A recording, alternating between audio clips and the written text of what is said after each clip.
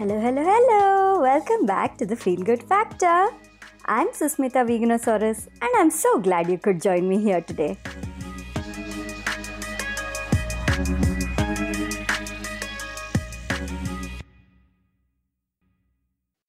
Hi, sweet people. I hope you're all having a fabulous week. Our guest today is a very inspiring person, Kuntal Joisher from Mumbai. Kuntal is the first vegan to have climbed Mount Everest and he's done it twice. This episode is part 1 of a 2-part series. In today's conversation, we get to know all about Kuntal's backstory and inspiration, the twists and turns in his life that unexpectedly led him on his journey to becoming a passionate mountaineer. Kuntal is an incredible storyteller. This is the third time I've interviewed him. The first 2 times were for the Carrots Restaurant YouTube channel. Each time I listen to him talk, I can picture his experiences with so much clarity and detail. My favorite part is when he talks about seeing Everest in the sunset for the first time. The way he describes that moment, I can almost hear uplifting orchestra music playing in the background. Today's conversation stops short of Kuntal's actual arrival at the summit of Mount Everest. And there's already so much to be inspired by. My hope is that between this episode and the next, Kuntal's story motivates you to follow your dreams and see the value in making them come true no matter what. Hi Kuntal. Hello, Shushmita. How are you? Good. How are you doing? Good. So, I just wanted to sort of give the listeners a clarification. I'm constantly introduced as the first vegan in the world to climb Everest, and sometimes it can get tricky, the specific label of being the first vegan. First of all, really no authorities like Nepal government or Chinese government, none of them are really keeping track of people's diets. Mm-hmm. I mean, I'm just calling it diet here because a lot of people in the world look at veganism as a diet. Of course, it's not a diet, but no one is really keeping track of those. So it's really difficult to validate if I'm the first vegan. But what I did is I did a whole bunch of research. I looked at what has happened in the past. There have been a couple of people who claim that they have done as a vegan before me. And on a lot more investigation, not just by me, but by an independent magazine that put me on the cover of their magazine, we sort of figured out that either those people were vegan at sea level and not a vegan on the mountain, or they were not a vegan at sea level and they were just vegan on the mountain, which does not make the case that they climbed the mountain as a vegan, because you really have to be vegan all the time. You can't be just vegan at one place and not be a vegan on other place. That's not who a vegan is. yeah. At the same time, I also want to clarify that I don't really care if I'm the first vegan in the world or the 1,000th vegan in the world to climb Everest, because climbing Everest was one of the biggest dreams of my life. And I wanted to climb it as a vegan because veganism is a very, very big part of my life. It is part of my value system, and I did not want to compromise on my values or on my ethics while achieving the biggest dream of my life. That would really not have made any sense as an overall journey. So, sure, calling me the first vegan in the world, even I call myself the first vegan in the world, do that, but that is primarily so that I can get some exposure and I can get some publicity. And that publicity is primarily again so that I can talk about the issues that I'm passionate about, one of which is veganism.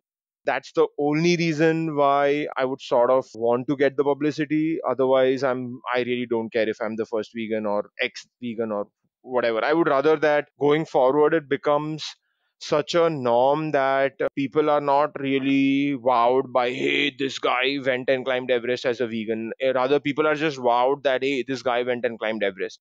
Like, veganism becomes a norm that all people are climbing Everest as a vegan. That becomes a norm, and that's not like a wow factor anymore. I would rather see or live in that kind of a world. I absolutely agree with you. My dream also is that the word vegan only becomes redundant. Right. And all our identities are lost. Those of us who are actually working towards veganism and spreading it in the world, it's like, what is vegan? It doesn't exist anymore. I'm a very optimistic person, so I do know that the world is headed in that direction. I don't know whether it's in the near future, far future. And of course, as we have seen in today's world right now, the way we are all stuck at home, or the opportunity that we have had to slow down and stay at Right. home, the world is changing and it's headed in a certain direction. So I'm just hoping at the other side of this, there is a lot of peace, love, compassion, and a lot of that going on. And the word vegan isn't even like a hype, or it doesn't even have a meaning Right. anymore. I sincerely hope that happens. So, Kuntal, why? Why did you want to climb Mount Everest? Can you describe the moment that idea just sprouted into your head? Because I know that sometimes we're just going through life and there are all these thoughts that keep coming to us, ideas, dreams, and stuff. But when something is going to be life changing, you can just feel it in your gut. Like I felt that when I wanted to go vegan, I could just Right. feel this whole expansion of energy inside. Like it felt right and life changing. And I knew that taking the step is going to just, nothing's going to be the same again. Can you describe your moment of deciding to climb the Everest? Right. For me, mountaineering or hiking or climbing Everest, this was never part of my life, or I had never even thought about it in like a very serious way.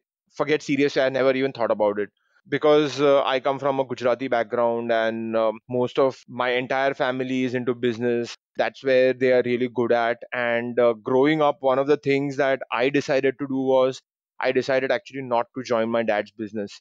I was like the odd man out in my entire family, in my entire extended family, as far as I could trace it.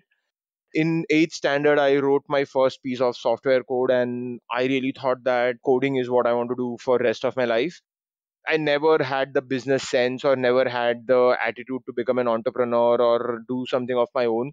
So I always thought that I will do an engineering, maybe I'll go to the United States and do a master's, and then maybe I'll just get a nice job, and I'll be a passionate technologist, and that's what I'll do for rest of my life. Kuntal, what about your family? Because you said you were the first person to not get into your family business. So, what was your family's reaction when you started showing interest in coding and engineering and a totally different line? See, I think from my immediate family perspective, like my father and my mother, they were completely supportive Mm-hmm. because my father has been this odd man out in the family. We had our own oil mill, like an oil refinery, and he used to run the mill. And I still remember that even though his education was completely different, he ended up running an oil mill. But in the oil mill on the side, he would do these experiments, like he used to be an earthworm farmer. I mean, have you ever met someone who's an earthworm farmer? I don't think I've ever met one in my entire life, even till date, other than my father. That was his passion. Like back in the 1980s, he used to grow organic vegetables when organic was not even a movement, when no one even knew what is organic. Hmm. He was growing organic vegetables, he was bringing that stuff at home, he was super interested in farming. So he was always this odd man out. And so I guess somehow it's also genetic that I also became that odd man out. Or maybe it's not genetic, maybe just seeing him over and over again and seeing, hey, my dad is doing these crazy things. Maybe I should also, not be thinking about going the normal route. Maybe I should be doing something different. Hmm. And when I wrote my first piece of code, I was like, this is amazing. I really like that I wrote something and a machine actually did that. And it's so satisfying to create something. So I was like, okay, this is what I'm going to do. So from a father and mother perspective, they were pretty supportive of this my saying that I'm never going to join your business. And luckily it was a family business, so there was my father's elder brother and his son. They were going to go into the business. I remember one time my father's elder brother saying to me that you should join the family business, you should consider joining, you should consider not going in this line. And I was like, not happening, man. This is what I want to do. I came to the United States, I got a job, I was enjoying my life. And unfortunately, during that time, my father got diagnosed with dementia. Hmm. I have two sisters. One of my sisters was with me in the US, and my other sister was becoming a doctor. And so she was also away from home, living in a hostel. So it was only my mother and my father alone at home. And every year when I would come back from the US, I would see my mother struggling to take care of my father. She was alone, and I sort of realized that this is it. I have to make a choice and I have to come back and help out or, support my mother in taking care of my father. Mm. I mean, they did the same when I was born. They took care of me. So it's now my time to do the same. And not in terms of duty, but I just sort of really deeply cared for my parents. So I thought it's time to come back. Anyways, I have done whatever I had to do in the US. I learned whatever I had to. I have worked there, so I have good experience. So I was happy with how things had happened, and I came back to India, fell into the routine life. I got married, and things were going great. I mean, I had no complaints in life. There was no quarter life crisis or nothing like that happening. I was making good money, and life was good. Mhm. And then Dipti, my wife, and I decided that, hey, we want to take a vacation, and this vacation has to be slightly different. Dipti had never seen snow in her life, and for me, it had been almost 20 years. Living in Los Angeles, I really did not see any snow there. So both of us thought, hey, let's go see some snow. So we end up in Shimla in the winter, and for the first 6 days, it's really cold. We are really miserable. It got overcast as if it's going to snow right now, and we would wait, but nothing would happen. And we were like really dejected by the last day of our trip when we were roaming around in the Shimla market where this driver said, I can take you to snow. And I'm like, this guy is trying to fleece us, but anyway, we have gotten fleeced. Why not, give him some more money and get more fleeced? So we sort of decided to trust that guy, gave him the money, and he took us to this place called Narkanda, which is about 80 kilometers drive from Shimla over the old Hindustan Tibet highway. And I have to tell you that the drive was spectacular. So it was not like we got fleeced. It was worth the money. But at the end of the drive, we reached Narkanda and we were like standing near this small dhaba in the village. And we had Himalaya surrounding us, like 360-degree Himalayan panorama, and it was a view right out of any super postcard in the world, and it was all great. We were enjoying our time, but we really wanted to touch snow. It was not like seeing snow would have satisfied us. So you told us that you had promised that you will help us touch snow. So the driver said, okay, there's this small peak called Hatu Peak. It's about 11,000 feet, and there's a 8-kilometer drivable road right up to the top. If that road is okay, on the top of the peak, you will definitely get a lot of snow. So we start driving towards the peak, and about half a kilometer, I think half 1 kilometer into the drive, we run into almost a feet of snow, and his car can't go any further because the road is just shut down. So he said, okay, look, now you can see snow much before what we had thought we would. So you can go play in the snow, and we can now all go home. Mission accomplished. And in a way, the mission was accomplished, but sort of once we started playing in the snow and we were enjoying our time, I don't know what clicked, but I said, Dipti, look, we have enjoyed until now. Why don't we go a little further and see how things go? Mm. We didn't tell our driver because then he would have, like, pushed us to get back home. We just started walking about an 8-kilometer road. We were doing about a couple of kilometers an hour because there was a lot of snow as we started going further, and we started sinking in the snow at some point. We were wearing like t-shirt and jeans and chappals. We were not prepared for this experience at all. You're wearing chappals in the snow. Oh God. We'd just gone as tourists, so it's not like we were prepared for hike, Mm. but we got there and we thought that we want to do it. So we said, let's push it. And we sort of kept going further, and about, I think, 3.5 4 hours later, I remember it was me, Dipti, and like a big gigantic furry dog with us on the top. I think since you asked how it started, this has to be one moment that turned the direction of my life in February of 2009. Mm. Not that I decided that I wanted to climb mountains on the top of that mountain, but I think that feeling of being truly alive, of being truly peaceful, of being truly happy, in that very moment, I was able to experience that while I was standing or I was sitting on top of that mountain. And I'm like, man, this is insane. I have to feel like this for the rest of my life. If this is what I'm feeling right now, why can't I feel like this all the time? It would be so awesome. And a lot of people say that do things in moderation, that you will sometimes get bored of things, but I'm not that guy. If I'm feeling good, why not feel good all the time? What's wrong in that? I was on the top and I felt really good. I thought, when I go back home and when I go back to work the next day, maybe that same feeling will happen for my work, because I'm such a passionate technologist. And at that point in my life, in February of 2009, I was building out a company and I was a director of India operations. And so I thought that my work would give me the same feeling. I came back home, I went to work, but that did not happen. I was like super bored at work and I couldn't get the same feeling that I got on the top of that mountain.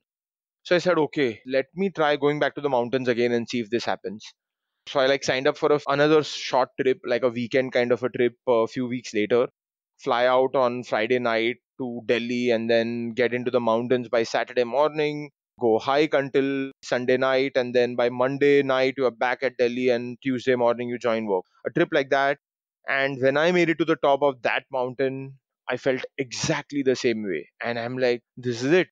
In my case, I'm finding this state of mind when I get to the top of this mountain, and I really want to maybe try doing this more often. And so for the next 1.5 years, I went on many such trips, and every single time I felt amazing. I said, this is wow. And finally, I look, anyone who gets into the mountain world or gets into the hiking world, gets into the trekking world, will some point in their life think about Everest. Hmm. And so even I thought about it. Maybe there's some background too to this whole thing, because in 1997 we had DD Metro, and DD Metro used to show documentaries from time to time.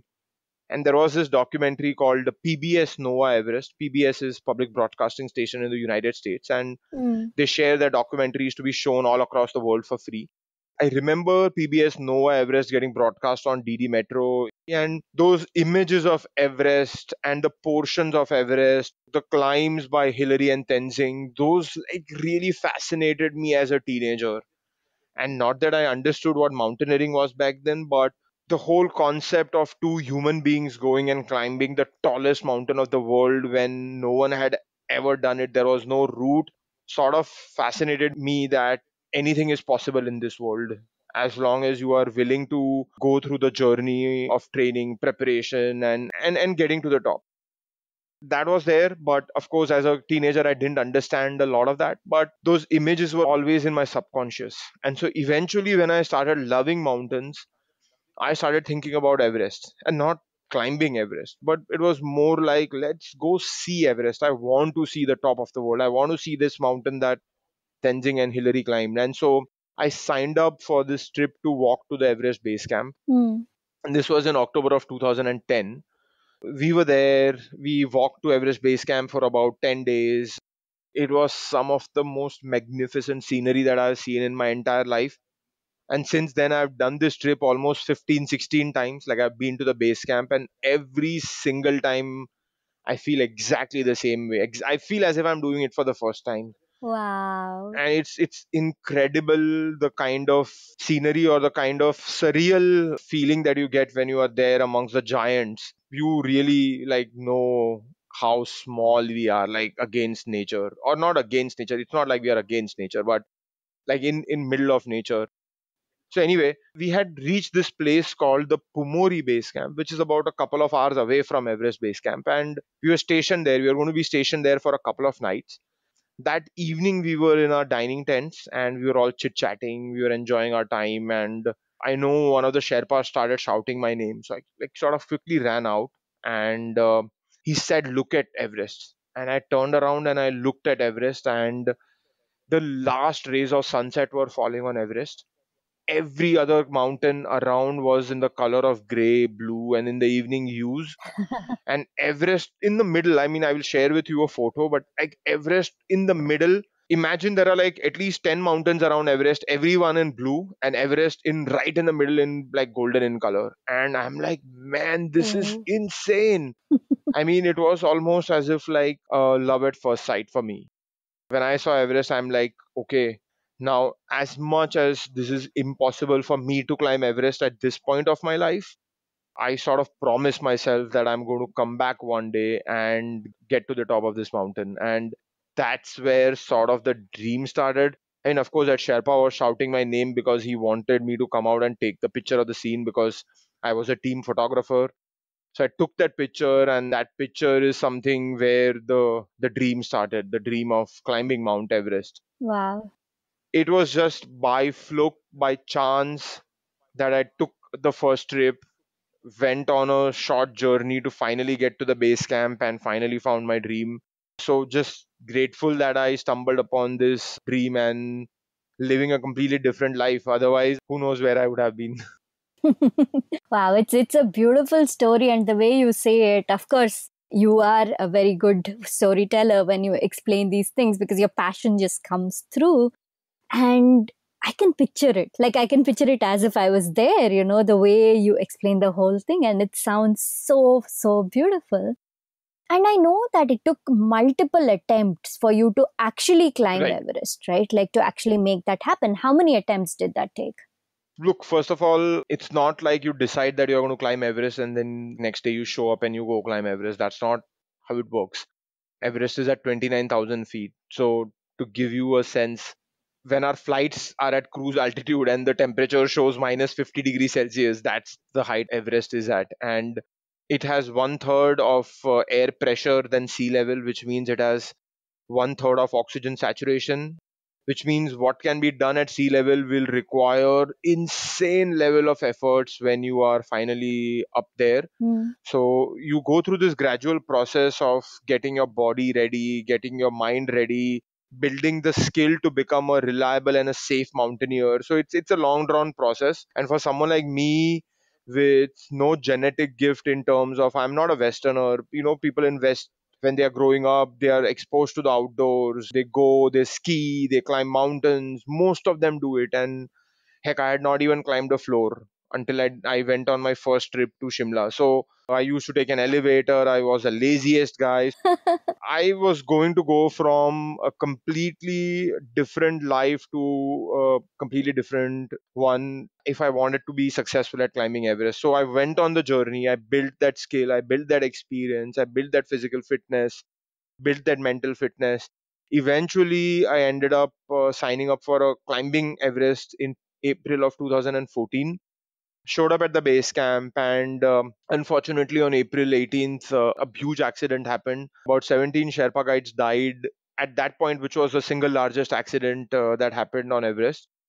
I think at some point everyone got together at the base camp and decided that the mountain was unsafe that year because a certain section of the mountain there were repeated avalanches happening, and that was a section that we had to go through. We could have changed our routes, but doing that would have taken a tremendous amount of effort because this route has been repeated for almost 20 years. So now finding a dramatically different route and then ensuring it's safe for the entire base camp, that would have taken a lot of time, and it would simply not have been practical. So collectively everyone decided that didn't make sense, so all the expeditions were cancelled on the Nepal side of the mountain. So first attempt was cancelled. I had to come home, and I told myself, it's okay. It's not like everyone goes and climbs Everest in their first attempt. And here I didn't even get to make an attempt. So I'm going to train harder, going to be far better prepared, and go again in 2015. So then I show up in 2015 again. Now, this time things are going a bit better. We have reached the base camp. We have even climbed some part of the mountain. You don't climb the mountain in one shot, you climb the mountain in stages so that your body gets time to acclimatize to the various altitudes on the mountain. So we were doing that part by part, and we had done one of the parts. We had come back to the base camp. Base camp being at slightly lower altitude helps your body recover better. You can eat better. If you have lost muscle, you can maybe not regain the muscle, but at least you can ensure that you're not losing further. So it's just a place where you can sort of unwind and rejuvenate before making the next shot. So we were at the base camp, and we were hit by a huge earthquake, a 7.9 magnitude earthquake. At that point, or not at that point, even at this point, it's been the largest earthquake to hit Nepal in an entire century. And we were in middle of that earthquake. That earthquake ended up inducing a gigantic avalanche that hit the base camp. I still remember seeing that avalanche, and from the left of the sky to the right of the sky, the entire sky was filled with snow and ice and debris, Wow. like like a gigantic tsunami coming towards us. Like tsunami waves are what, 11, 12, maybe 15, maybe 20 meters. This was a wave that was the height of the entire sky, and this wave was coming towards us, and nowhere to escape because everywhere where my eyes could go, the wave was there. So I think that is the moment where I sort of didn't think that I was going to die, but I was actually very certain that I was going to die. I almost said my, I don't believe in God, but I almost like said my last prayers and everything, like, okay, I'm done. This is it. Even though I don't want to die, it's not that it's in my hand at this moment. I would have loved to live further and maybe done many things.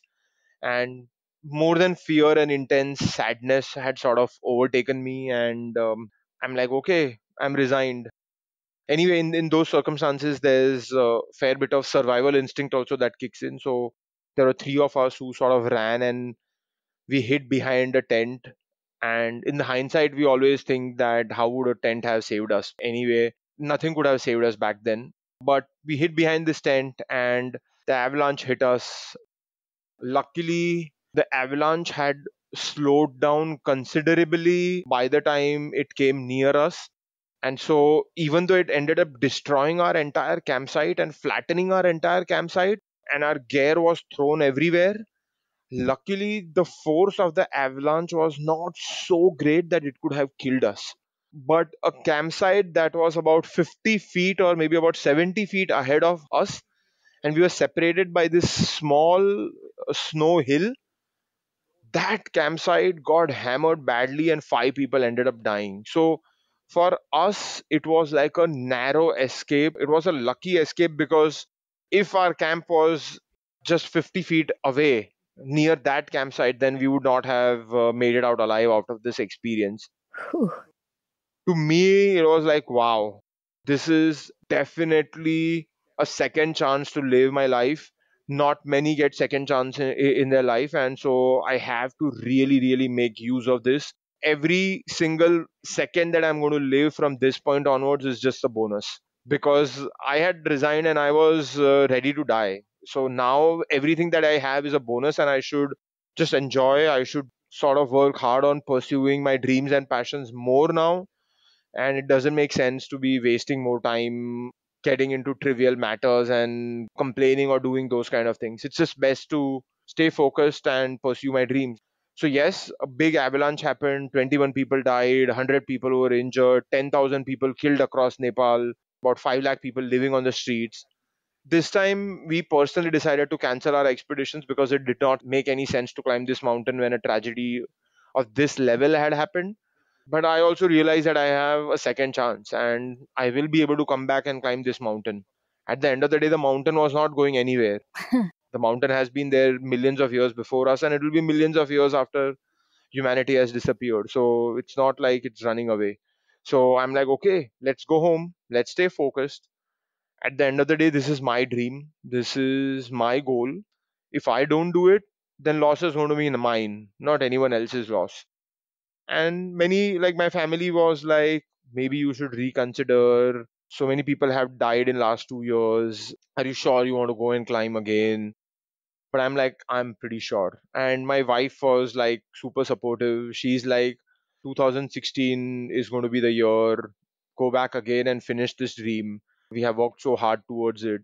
So I'm like, okay, I'm going to train harder, prepare myself better. I mean, in the sense, the reason I was constantly telling myself to train harder is because at some point also was thinking that maybe mountain wants me to come better prepared.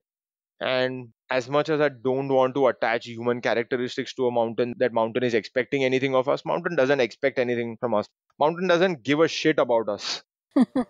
So in that sense, it was me just trying to sort of stay focused, stay positive, and just have that tunnel vision that I want to climb Everest. And I trained harder. I trained harder than I had trained ever before in my entire life, and I went back in 2016 again. And that concludes part one of my interview with Kuntal Joisher. Come back next week to continue listening to his story about how he climbed Mount Everest twice, why he did it, and what plans he has for his future. Meanwhile, if you'd like to get in touch with him, he's reachable on social media. Instagram, you can catch him at Kuntal J, Kuntalj. And on Facebook, you can search for Kuntal Joisher, Kuntaljoisher. If you'd like to be updated about my upcoming podcast episodes and more, Subscribe to my mailing list.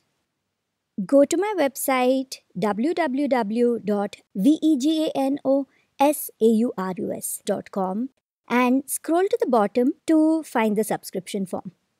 I'm looking forward to having you as a part of the Feel Good tribe.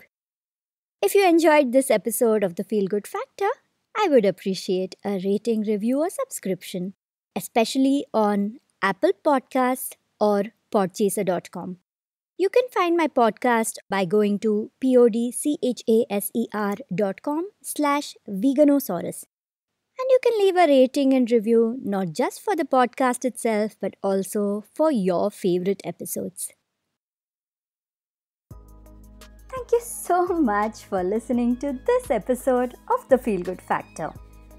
I'm Susmita Veganosaurus, and I'm looking forward to talking to you again very soon. Bye!